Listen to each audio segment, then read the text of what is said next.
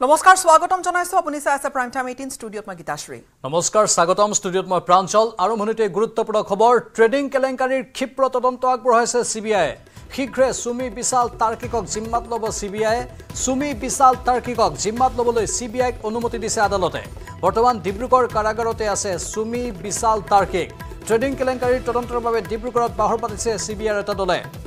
এতিয়া তদন্ত প্ৰক্ৰিয়া অধিক ক্ষিপ্ৰতাৰে আগবাঢ়িব বুলি আশা কৰা হৈছে CBI তদন্ত প্ৰক্ৰিয়াত অলপো হেতিয়ালৈকে হেমাহি প্ৰদৰ্শন কৰা নাই আৰু বহু তথ্য ইতিমধ্যে লাভ কৰা বুলি গম পোৱা গৈছে আৰু তাৰ মাজতে আদালতে অনুমতি প্ৰদান কৰিছে CBIক সুমি বিশাল তাৰ্কিকক নিজৰ জিম্মাত ল'বলৈ তাৰ পাছত নতুন ধৰণে এই সমগ্ৰ ঘটনাৰ তদন্ত আগবঢ়াব চেন্ট্ৰেল ব্যুৰো অফ ইনভেষ্টিগেশ্যনে শীঘ্ৰে সুমি বিশাল আৰু তাৰ্কিকক CBI নিজৰ জিম্মাত ল'ব আজি আদালতে অনুমতি প্ৰদান কৰিছে কাইলৈ বা পৰহিৰ ভিতৰতে আনুষ্ঠানিকভাৱে CBIৰ হাতত হয়তো অৰ্পণ কৰা হ'ব তেওঁলোকক তাৰ পাছতেই জেৰা চলোৱা হ'ব সুমি বিশাল তাৰ্কিকক ইমান বৃহৎ পৰিমাণৰ ধন ক'ৰ পৰা আহিছিল কোনে দিছিল ক'ত বিনিয়োগ কৰা হৈছিল দেশৰ বাহিৰত সেই ধনবোৰ কি প্ৰক্ৰিয়াৰে লৈ যোৱা হৈছিল হাৱালাৰ আশ্ৰয় লোৱা হৈছিল নেকি বা সেই ধন কোনোবা সন্ত্ৰাসবাদী সংগঠনে ব্যৱহাৰ কৰিছিল নেকি তাক লৈ এটা প্ৰশ্ন উত্থাপন হ'ব লগতে আন কেইবাটাও নাম সন্মুখলৈ অহাৰ সম্ভাৱনা আছে যিসকলে এই বৃহৎ পৰিমাণৰ ধন এওঁলোকৰ হাতত জমা দিছিল তেওঁলোকৰ নামসমূহ সন্মুখলৈ আহিব ইতিমধ্যে CBI বিভিন্নজনক তলবো কৰিছে আৰু আমাৰ সতীৰ্থ জেছিম আহমেদ বৰ্তমান ডিব্ৰুগড়ৰ পৰা লাইভত আছে জেছিম গুৰুত্বপূৰ্ণ খবৰ CBI সুমি তাৰ্কিক আৰু বিশালক নিজৰ জিম্মাত ল'ব আদালতে অনুমতি দিছে আৰু কি তথ্য আছে আপোনাৰ লগত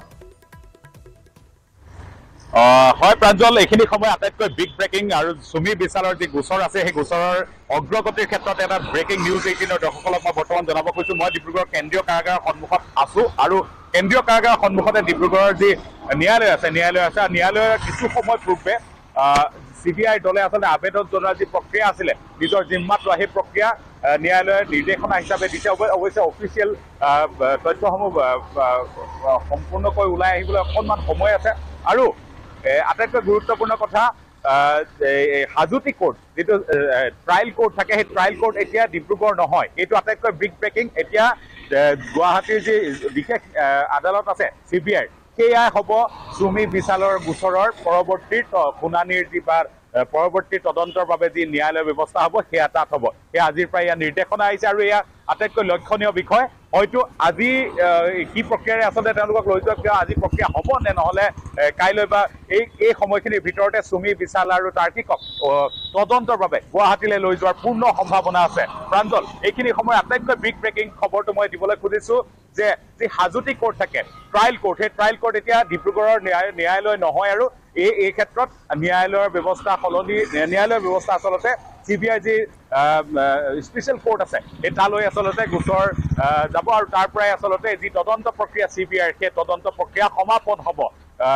নিশ্চয় জেছিম লগতে আৰু এটা কথা CBI যেটো বিভিন্নজনক ইতিমধ্যে তলবো কৰিছে বিভিন্নজনক খুদপোজ কৰিছে টকা জমা দিয়া একাংশ লোককো মাতি পঠিয়াইছিল এই সন্দৰ্ভতো কিবা তথ্য আছে তেওঁলোকও কিবা কৈছে নেকি সুমি বিশাল তাৰ্কিকৰ কথা এই ক্ষেত্ৰত অৱশ্যে সুমি বিশালৰ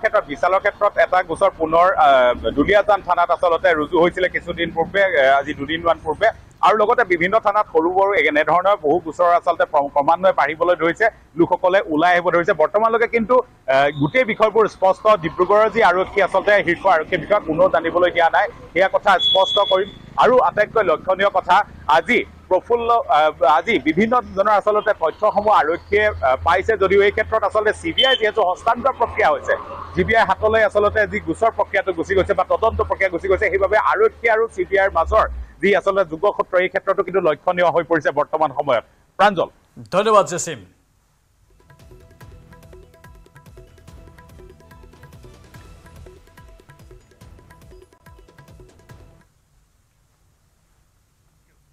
দীঘলীয়া সময়জুৰি কংগ্ৰেছৰ দখলত থকা সামগ্ৰী সমষ্টিত এইবাৰ লাগিব নেকি কিবা আউল সামগ্ৰী সমষ্টিত কংগ্ৰেছে ৰকিবুল হুছেইনৰ পুত্ৰ তানজিল হুছেইনক টিকট দিয়াৰ বিপৰীতে শাসকীয় বিজেপিয়ে টিকট দিছে দলটোৰ ৰাজ্যিক সাধাৰণ সম্পাদক দীপ্তিৰঞ্জন শৰ্মাক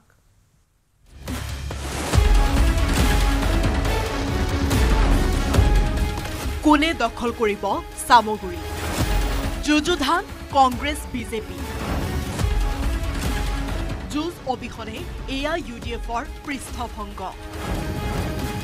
তথাপি সামগ্ৰী উপনিৰ্বাচনত আকৰ্ষণীয় হ'ব যুঁজ কিয়নো এইবেলি সামগুৰিৰ উপ নিৰ্বাচনত কংগ্ৰেছে প্ৰক্ষেপ কৰিছে তানজিল হুছেইনক বিজেপিয়ে টিকট দিছে দীপ্লুৰঞ্জন শৰ্মাক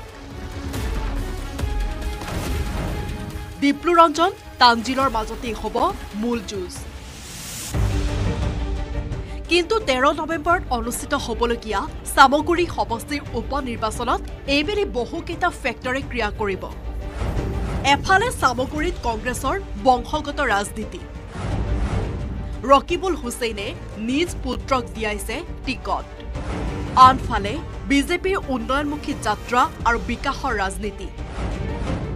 সামগুৰিত বিজেপিৰ শক্তি দীপ্লুৰঞ্জন শৰ্মা বংশগত ৰাজনীতিৰ পৰা মুক্ত বিজেপি ইয়াৰ লগতে তুলনামূলক ব্যাখ্যাত ৰাইজে চাব দীপ্লুৰঞ্জন তানজিলৰ বাকপটুতা স্বাভাৱিকতে তানজিলতকৈ বাকপটু দীপ্লুৰঞ্জন ভোটাৰে চাব প্ৰাৰ্থীৰ আত্মবিশ্বাস এই সকলোখিনি পৰ্যবেক্ষণ কৰিলে দুয়োজন যুৱনেতাৰ দুখ ক্ৰুটিক আনে কোৱাৰ সলনি নিজে নিজে বুজি ল'ব পাৰিব ভোটাৰে উল্লেখযোগ্য যে বিগত 2021 নিৰ্বাচনত কংগ্ৰেছৰ ৰকিবুল হুছেইনে পাইছিল 81,123টা ভোট বিজেপিৰ অনিল শইকীয়াই পাইছিল 55,025টা ভোট এজেপিৰ আবিদুৰ ৰহমানে পাইছিল 1,678টা ভোট সামগুৰি এই সমষ্টিটো 2001ৰ পৰা দখলত ৰাখিছিল ৰকিবুল হুছেইনে বিগত লোকসভা নিৰ্বাচনত ধুবুৰীৰ পৰা ৰকিবুল হুছেইন নিৰ্বাচিত হোৱাৰ পাছত খালী হোৱা সামগুৰি এতিয়া কংগ্ৰেছে পুনৰ দখল কৰিব পাৰিবনে এই ক্ষেত্ৰত শাসকীয় বিজেপি হৈছে মূল প্ৰত্যাহ্বান ইয়াৰ মাজতে ধুবুৰীত ৰকিবুলৰ হাতত ধৰাশায়ী হোৱা বদৰুদ্দিন আজমনে বিজেপি কংগ্ৰেছক যুঁজিবলৈ দি এৰি দিলে যুঁজৰ পথাৰ এইবাৰ এআইইউডিএফে প্ৰতিদ্বন্দ্বিতা নকৰে সামগুৰি সমষ্টিত নিৰ্বাচন আয়োগৰ তথ্য মতে সামগুৰি সমষ্টিৰ পুৰুষ ভোটাৰৰ সংখ্যা 91,493 জন মহিলা ভোটাৰৰ সংখ্যা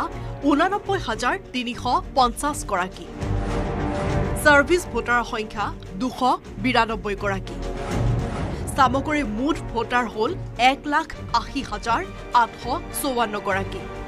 এই সমষ্টিটোত 197টা ভোট কেন্দ্ৰত এই 1,80,854 গৰাকী ভোটাৰে 13 নৱেম্বৰত অনুষ্ঠিত হ'বলগীয়া উপ নিৰ্বাচনত ঠিক কৰিব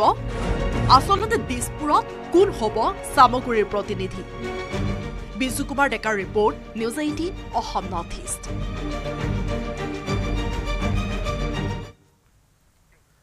বিহালীক লৈ বিৰোধীৰ নিমিলা অংক বিহালীৰ প্ৰাৰ্থিত্ব নিশ্চিত কৰাৰ বাবে পুনৰ বৈঠক আৰু গুৱাহাটীৰ হোটেল লিলিত চতুৰ্থবাৰৰ বাবে বৈঠকত অসম সন্মিলিত মঞ্চ বৰ্তমান তেওঁলোকে বৈঠকৰ পাছত সংবাদমেল সম্বোধন কৰিছে পোনপটীয়া সম্প্ৰচাৰ কৰিছে চাৰিখন আসনত আমি কোনো প্ৰতিদ্বন্দ্বিতা আগবঢ়োৱা নাই কিন্তু আপোনালোকে জানে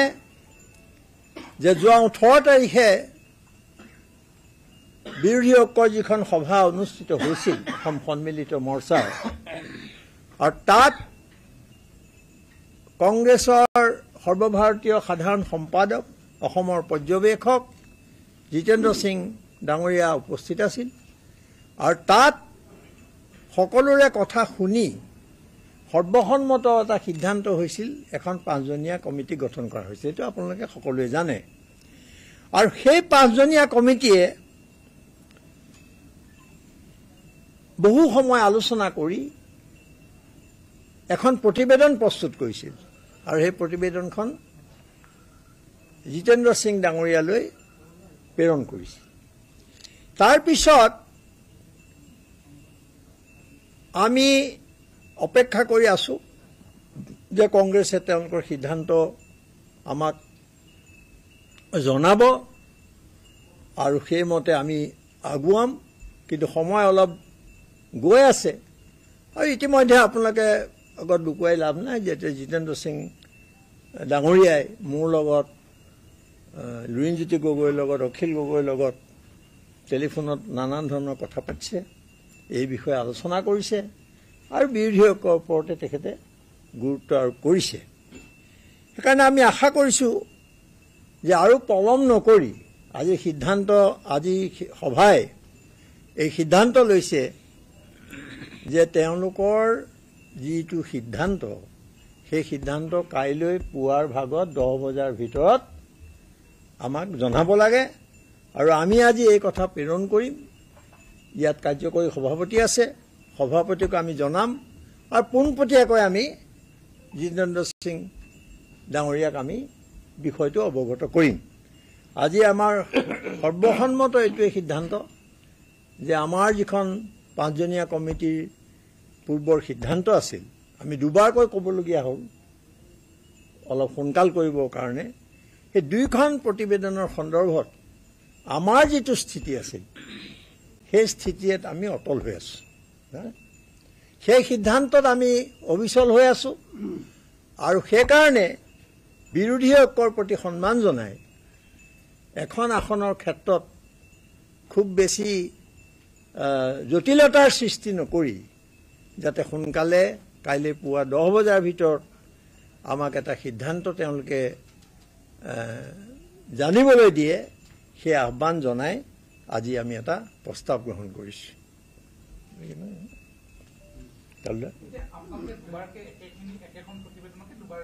একেখন বুলি নহয় তাৰ বক্তব্য একেই মানে একেখনেই নহয় আৰু বক্তব্য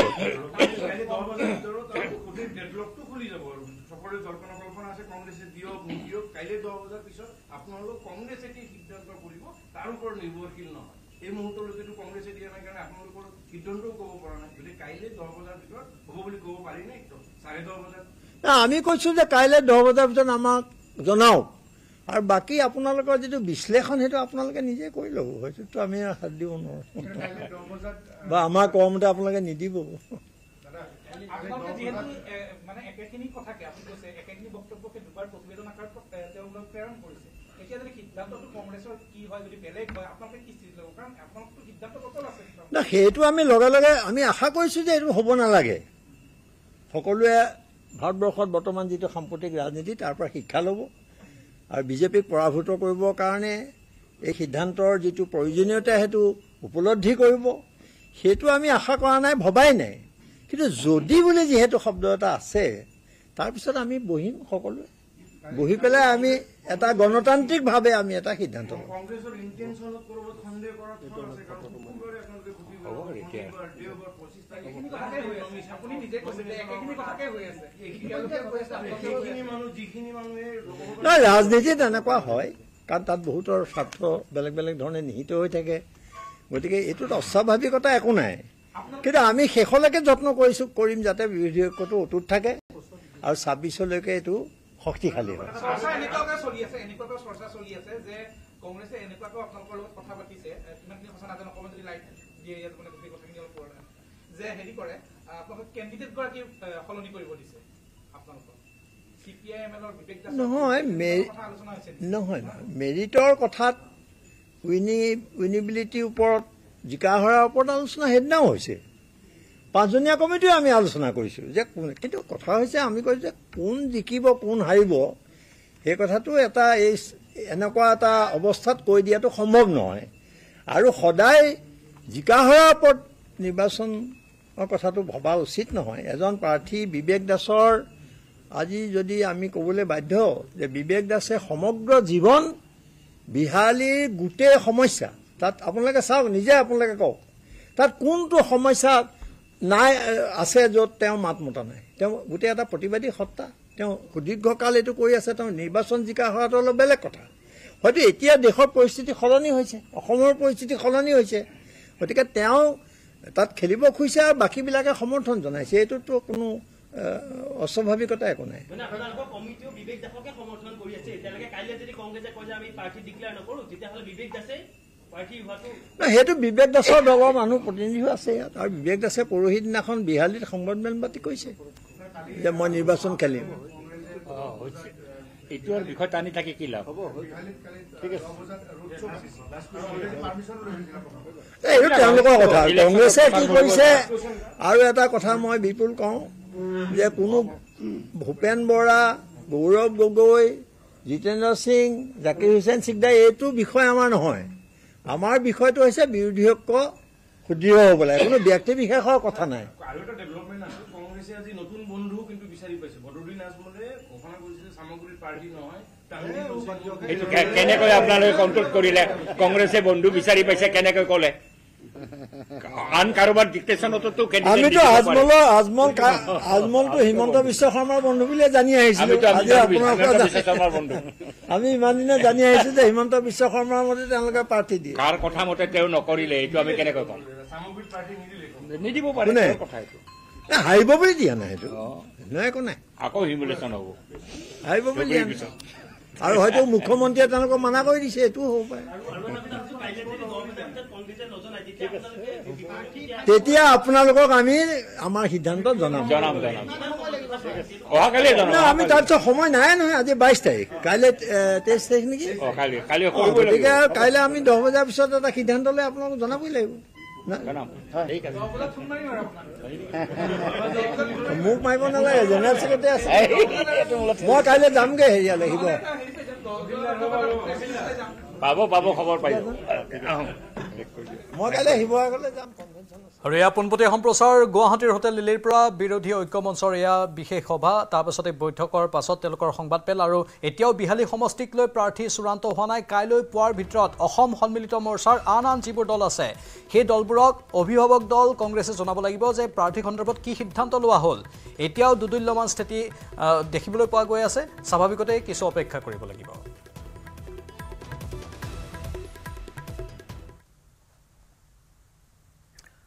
বিহালীৰ প্ৰাৰ্থিত্বক লৈয়ে বিৰোধী সন্মিলিত মৰ্চাৰ মাজত আউল লাগি আছে আউল লাগি থকাৰ সময়তে বিজেপিয়ে কিন্তু প্ৰাৰ্থী ঘোষণা কৰি আৰম্ভ কৰি দিছে নিৰ্বাচনী প্ৰচাৰ বিহালীৰ খৰাহিমলু পঞ্চায়তত বিজেপি প্ৰাৰ্থী দিগন্ত খাটোৱাৰৰ হৈ প্ৰচাৰ চলালে সাংসদ ৰঞ্জিত দত্ত বিধায়ক দিগন্ত কলিতা আৰু বিধায়ক ৰঞ্জিত দত্তই সাংসদ ৰঞ্জিত দত্তই ইতিমধ্যে প্ৰচাৰ চলাইছে কাইলৈ মনোনয়ন পত্ৰ দাখিল কৰিব বিহালী বিজেপি প্ৰাৰ্থী দিগন্ত ঘাটোৱাৰে মনোনয়ন দাখিল অনুষ্ঠানত উপস্থিত থাকিব বিজেপিৰ ৰাজ্যিক সভাপতি ভৱেশ কলিতা মন্ত্ৰী পীযুষ হাজৰিকা সাংসদ ৰঞ্জিত দত্তৰ লগতে কেইবাগৰাকীও বিধায়ক আৰু আনহাতে বিহালীক লৈ বৰ্তমানেও অব্যাহত আছে বিৰোধীৰ খোৱা কামোৰা সেই ধৰণৰ কথা বতৰা কিমান আগবাঢ়িছে বিৰোধী ইতিমধ্যে সংবাদমেলৰ পোনপটীয়া সম্প্ৰচাৰ আমি লৈ আহিছিলোঁ আৰু এতিয়া অৰ্থাৎ প্ৰাৰ্থী বা গোটেই কথা বতৰাবোৰ খাটাং বিৰোধীয়ে কৰিব পৰা নাই কিন্তু আনহাতে বিজেপিয়ে ইতিমধ্যে নিৰ্বাচনী কেম্পেইন জোৰদাৰ গতিত আৰম্ভ কৰিছে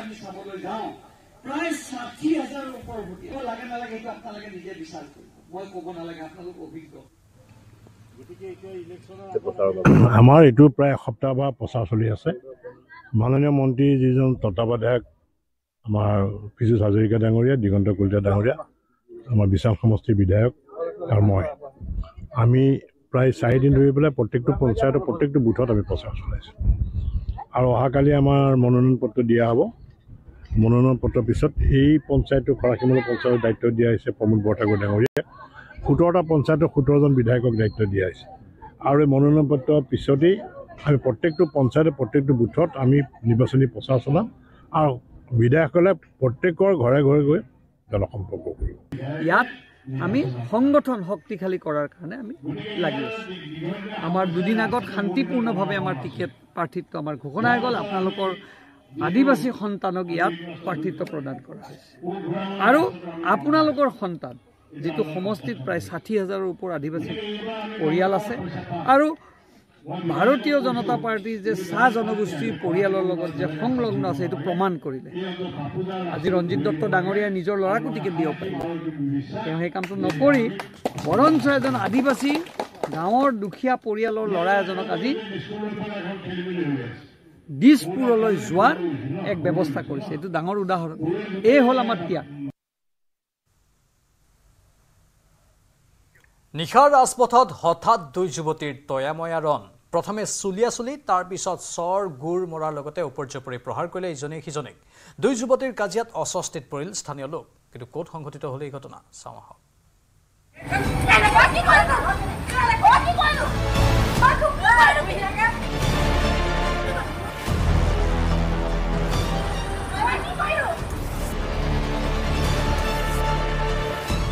ৰাজপথত দুই মহিলাৰ ৰণচন্দিৰো এগৰাকী যুৱতীৰে লাগিছে চুলিয়া চুলি সোধাইছে চৰ ভুকু গোৰ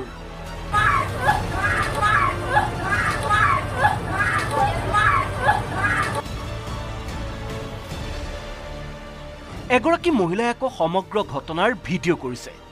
গোলাঘাটৰ ৰাজপথত এনেদৰে লাগিল এখন তয়াময়া ৰণ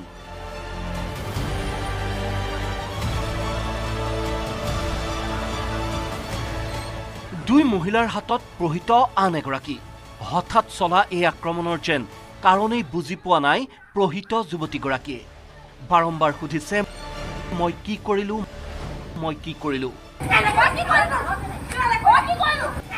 তিনিগৰাকী মহিলাৰ এই কাজিয়াক লৈ গোলাঘাট নগৰত সৃষ্টি হ'ল চাঞ্চল্যৰ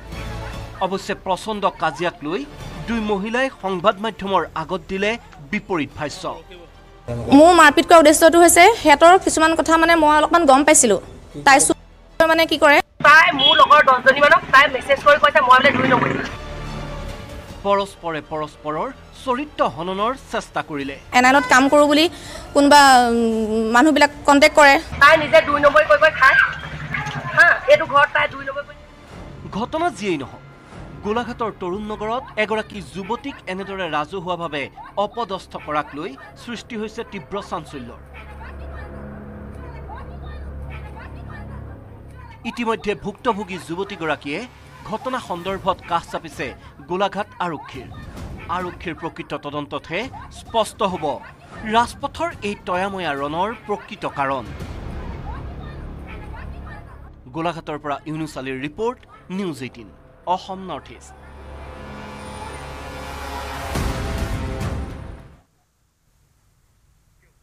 মৰিগাঁৱত ৰাইজৰ ৰোষত মহিলাসহ আৰক্ষী জোৱান অবৈধ সম্পৰ্কত লিপ্ত হোৱাৰ অভিযোগত এজন আৰক্ষী জোৱানক ৰাইজে সোধালে উত্তম মধ্যম আৰু এপিনে পৰিস্থিতি নিয়ন্ত্ৰণ কৰিবলৈ যোৱা মৰিগাঁও আৰক্ষীৰ এটা দলকো আক্ৰমণৰ লক্ষ্য কৰি ললে একাংশ উত্তেজিত মৰিগাঁৱৰ মানিপুৰত উত্তেজনা ৰাইজে উত্তম মধ্যম সোধালে আৰক্ষী জোৱানক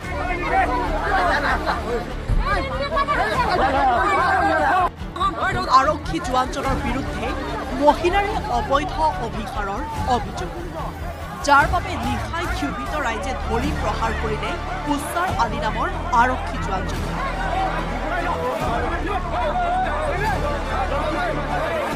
দীৰ্ঘদিনৰে পৰা মহিলাগৰাকীৰে উচ্চাৰ আলীয়ে অবৈধ সম্পৰ্কত লিপ্ত হৈ অহাৰ অভিযোগ তুলিলে উত্তেজিত ৰাইজে সোমবাৰে নিশা এখন ই ৰিক্সাৰে উচ্চাৰ আলী গৈছিল মানিপুৰ গাঁৱলৈ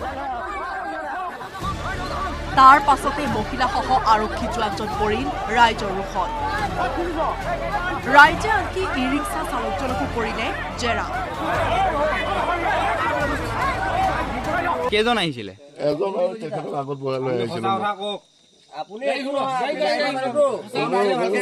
সঁচা কথা মই কৈছো মই কি কৰিম কচোন ড্ৰাইভাৰ মানে মই যিখিনি পাইছো সেইখিনিয়ে কৈছো আৰু কিবা বনাই কম নেকি কেনেকুৱা ল'ৰাজন ক্ষীণ আছিলে শকত আছিলে মধ্যমীয়া ইমান ক্ষীণ নহয় ইমান শকতো নহয় ঘটনাস্থলীত উপস্থিত হয় জোৱানজনৰ পত্নী আৰু জীয়ৰী পত্নীৰ মতে মহিলাগৰাকীৰে মিলি এডৰা মাটিত খেতি কৰিছিল জোৱানজনে প্ৰায় খেতিডৰাত বিভিন্ন কাম থকাৰ অজুহাত লৈ মহিলাগৰাকী গৈছিল জোৱানজনৰ ঘৰলৈ নিজেই স্কুটিৰে কেইবাবাৰো বিভিন্ন কামৰ কথা কৈ জোৱানজনক লৈও আনিছিল অভিযুক্ত মহিলাগৰাকীয়ে কিন্তু এই মাইকীটো মানে সদায় খেতি অমুক কৰিব লাগে তমুক কৰিব লাগে আলু খেতি কৰিব লাগে বুদ্ধি কৰি মাতি আনে ধান খেতি কৰিব লাগে এই মাইকীটো মাতি আনে কিন্তু উত্তেজনাৰ পাছত দুই অভিযুক্তৰ পৰা লোৱা ভাষ্যত নাই কোনো মিল উচ্চাৰ আলীয়ে যদি কৈছে মহিলাগৰাকীৰ ঘৰলৈ তেওঁ অহা নাছিল বুলি মহিলাগৰাকীয়ে আকৌ কৈছে কাঠ দিবলৈহে উচ্চাৰ আহিছিল তেওঁলোকৰ ঘৰলৈ আজি হেৰি কাঠ কেইডালমান দিবৰ কাৰণে আহিছিলে তাৰপিছত আৰু বজাৰ অকণমান দিহেনে ধৰিলেও হেৰি কৰি গৈছিলে হয় সেইখিনি দিহেনে তাৰপিছত ঘৰত সোমায়ে নাই বাটৰ পৰাই দিহেনে ধৰিলেও থৈহেনে গৈছিলে আমি কাৰো ঘৰত অহা নাই আপোনাক ৰাইজে ভিডিঅ'য়ে কি ধৰিলে আপোনাক এই ৰাস্তাত আহিলে সি ক'লে পেচাব কৰোঁ মই টমটমতে বহি আছো তাৰপিছত এই দুজন ল'ৰা আহিছিলে বাইক লৈ গৈছে ৰবাচোন আমি ৰৈছোৱেই উত্তেজিত ৰাইজে ঘটনাস্থলীত উপস্থিত হোৱা মৰিগাঁও থানাৰ আৰক্ষীৰ দলকো আক্ৰমণৰ চেষ্টা কৰে আৰক্ষীয়ে কোনোমতে পৰিস্থিতি নিয়ন্ত্ৰণ কৰি জোৱানসহ আটক কৰে মহিলাগৰাকী মৰিগাঁৱৰ পৰা পৱনজ্যোতি ডেকাৰ report news 18 Assam north east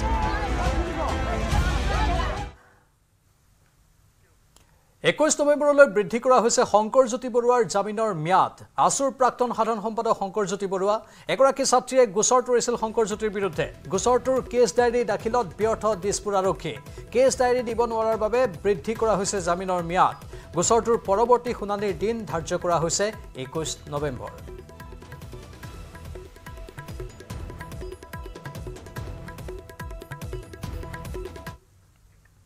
শীঘ্ৰে সম্পূৰ্ণ হ'ব যোৰহাটৰ পৰা ডিব্ৰুগড়লৈ ৰাষ্ট্ৰীয় ঘাইপথৰ নিৰ্মাণ কাৰ্য অসম তথা উত্তৰ পূবত নিৰ্মীয়মান ৰাষ্ট্ৰীয় ঘাইপথক লৈ দিল্লীত কেন্দ্ৰীয় পথ পৰিবহণ মন্ত্ৰী নীতিন গাডকাৰীৰ পৰ্যালোচনা বৈঠকত এই আশ্বাস দিয়া হৈছে আৰু প্ৰতিখন ৰাজ্যৰ মুখ্যমন্ত্ৰী তথা শীৰ্ষ বিষয়াৰে পৃথকে পৃথকে বৈঠকত মিলিত হ'ল কেন্দ্ৰীয় মন্ত্ৰীগৰাকী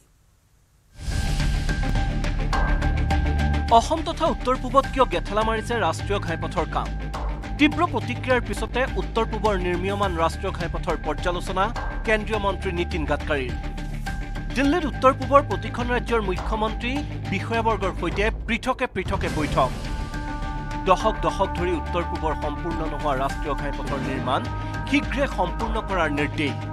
যোৰহাটৰ পৰা ডিব্ৰুগড়লৈ ৰাষ্ট্ৰীয় ঘাইপথৰ নিৰ্মাণ শীঘ্ৰে সম্পূৰ্ণ কৰাৰ আশ্বাস হয় আশ্বাসৰ পিছত আশ্বাস 1.5 দশকৰো অধিক কাল যোৰহাটৰ পৰা ডিব্ৰুগড়লৈ নিৰ্মাণ হৈ থকা ফৰলেনযুক্ত ৰাষ্ট্ৰীয় ঘাইপথ চোৱাই জলাকলা খুৱাই আহিছে ৰাইজক মৰণফান সদৃশ হৈ পৰা ৰাষ্ট্ৰীয় ঘাইপথ চোৱাই ইতিমধ্যে কাঢ়িলে বহুজনৰ প্ৰাণ কিছুদিন পূৰ্বে অসমলৈ আহি ৰাষ্ট্ৰীয় ঘাইপথৰ কামৰ পৰ্যালোচনা কৰি NHIDCLৰ বিষয়া আৰু ঠিকাদাৰক অন কেমেৰা ধমক দিছিল কেন্দ্ৰীয় পথ পৰিবহণ মন্ত্ৰী নীতিন গাডকাৰীয়ে কিন্তু গাডকাৰীৰ ধমকে গা লৰাব নোৱাৰিলে NHIDCLৰ বিষয়া ঠিকাদাৰৰ আজিলৈ 60% কামো সম্পূৰ্ণ নহল কেৱল যোৰহাটৰ পৰা জাজিলৈ নিৰ্মাণ হৈ থকা পথছোৱাৰে পুনৰ মঙলবাৰে দিল্লীত কেন্দ্ৰীয় মন্ত্ৰী নীতিন গাডকাৰীৰ কাৰ্যালয়ত অনুষ্ঠিত হয় পৰ্যালোচনা বৈঠক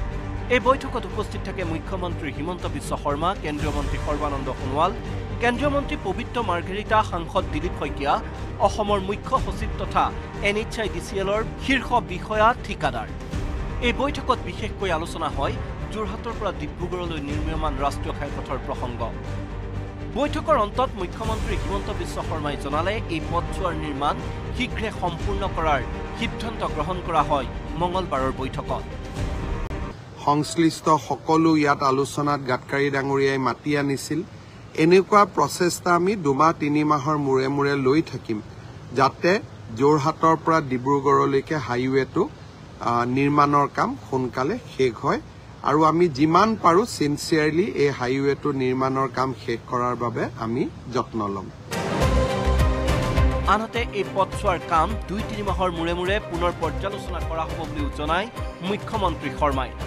ইয়াৰ উপৰি মঙলবাৰৰ বৈঠকত কেন্দ্ৰীয় পথ পৰিবহণ মন্ত্ৰীজনে পৰ্যালোচনা কৰে অসমত চলি থকা আৰু প্ৰস্তাৱিত মুঠ 57টা প্ৰকল্প এই 57টা প্ৰকল্পই সামৰি লৈছে 1001 কিলোমিটাৰ ৰাষ্ট্ৰীয় ঘাইপথ সেই অনুসৰি প্ৰস্তাৱিত কাজিৰঙাৰ এলিভেটেড কৰিডৰৰ 2-3 মাহৰ ভিতৰতে কেবিনেট অনুমোদনৰ আশ্বাস দিয়ে গাডকাৰীয়ে একেদৰে গহপুৰ নুমলীগড়ৰ মাজৰ টানেল নিৰ্মাণৰ DPR প্ৰায় সম্পূৰ্ণ হোৱা বুলি জনোৱাৰ লগতে শীঘ্ৰে নিবিদাৰ কাম আৰম্ভ হ'ব বুলি জনায় কেন্দ্ৰীয় মন্ত্ৰীজনে ইফালে এই বৈঠকতে বাইহাটা চাৰিআলিৰ পৰা তেজপুৰলৈ ফৰলেনযুক্ত ৰাষ্ট্ৰীয় ঘাইপথ নিৰ্মাণৰ 3 মাহৰ ভিতৰতে কেন্দ্ৰীয় চৰকাৰৰ অনুমোদনৰ ব্যৱস্থা কৰাৰো আশ্বাস দিয়ে নীতিন গাডকাৰীয়ে শীঘ্ৰে যোৰহাট মাজুলীৰ দলঙৰ পুনৰ নিবিদা কৰাৰো আশ্বাস কেন্দ্ৰীয় পথ পৰিবহণ মন্ত্ৰীজনৰ সামাজিক মাধ্যমযোগে এই কথা জনায় মুখ্যমন্ত্ৰীয়ে প্ৰস্তাৱিত কাজিৰঙাৰ ওপৰত এলিভেটেড কৰিডৰ ইতিমধ্যে ইয়াৰ যিটো এলাইনমেণ্ট তাক ভাৰত চৰকাৰে এপ্ৰুভ কৰিছে নীতিন গাডকাৰী ডাঙৰীয়াই আমাক আশ্বাস দিছে যে অহা 2-3 মাহৰ ভিতৰত ই কেবিনেটত ফাইনেল এপ্ৰুভেলৰ কাৰণে যাব গহপুৰৰ পৰা নুমলীগড়লৈকে যিটো টানেলৰ নিৰ্মাণ তাৰ ওপৰতো আজি আলোচনা হয় তাৰ DPR ইতিমধ্যে নিৰ্মাণৰ কাম প্ৰায় শেষ হৈছে তেওঁলোকে পৰৱৰ্তী পদক্ষেপো হাতত ল'ব বাইহাটা চাৰিআলিৰ পৰা তেজপুৰলৈ যিটো ৰাষ্ট্ৰীয় ঘাইপথ সেইটো 4 লেন কৰা এই দিশতো গাডকাৰী ডাঙৰীয়ে আমাক কথা দিছে যে অহা 3 মাহৰ ভিতৰত তেওঁ গোটেই প্ৰকল্পটো ভাৰত চৰকাৰৰ পৰা অনুমোদন কৰাৰ বাবে চেষ্টা কৰিব অসমৰ উপৰি অৰুণাচল প্ৰদেশৰ 423 কিলোমিটাৰতকৈ অধিক দৈৰ্ঘ্যৰ 15টা ৰাষ্ট্ৰীয় ঘাইপথ প্ৰকল্প, মণিপুৰৰ 37টা ৰাষ্ট্ৰীয় ঘাইপথ প্ৰকল্প, ত্ৰিপুৰাৰ 16টা ৰাষ্ট্ৰীয় ঘাইপথ প্ৰকল্প আৰু নাগালেণ্ডৰ 29টা ৰাষ্ট্ৰীয় ঘাইপথ প্ৰকল্পৰ অগ্ৰগতিৰ বিষয়ে কেন্দ্ৰীয় পথ পৰিবহণ মন্ত্ৰীজনে পৰ্যালোচনা কৰে। নিৰ্মীয়মান ৰাষ্ট্ৰীয় ঘাইপথসমূহৰ কাম সময়মতে সম্পূৰ্ণ কৰা, উত্তৰ পূবৰ ৰাজ্যসমূহৰ যোগাযোগ ব্যৱস্থা আৰু অৰ্থনৈতিক উন্নয়নৰ ওপৰতো অধিক গুৰুত্ব আৰোপ কৰা হয় এই বৈঠকত। News desk report, News18 Assam Northeast. Coming up, presented by Italian